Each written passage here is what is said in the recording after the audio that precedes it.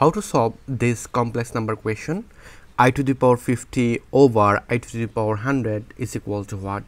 So first of all, we know that I is equal to square root minus 1, and I square, it will be square root minus 1 bracket power is 2, so it will be minus 1, and I to the power 3 is equal to I squared times I.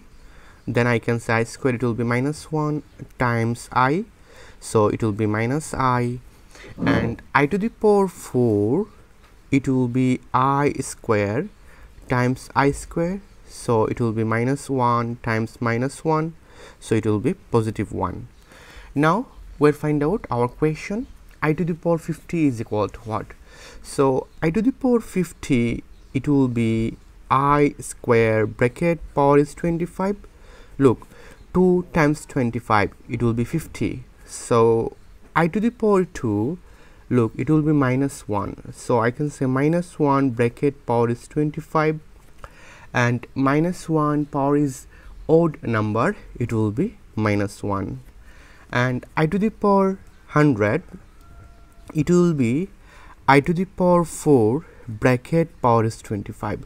Look, 4 times 25, it will be 100. And we know that I to the power 4, it will be 1, so I can say 1 power is 25, then it will be 1.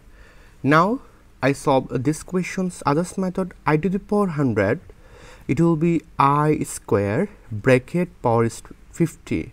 Look, 2 times 50, it will be 100.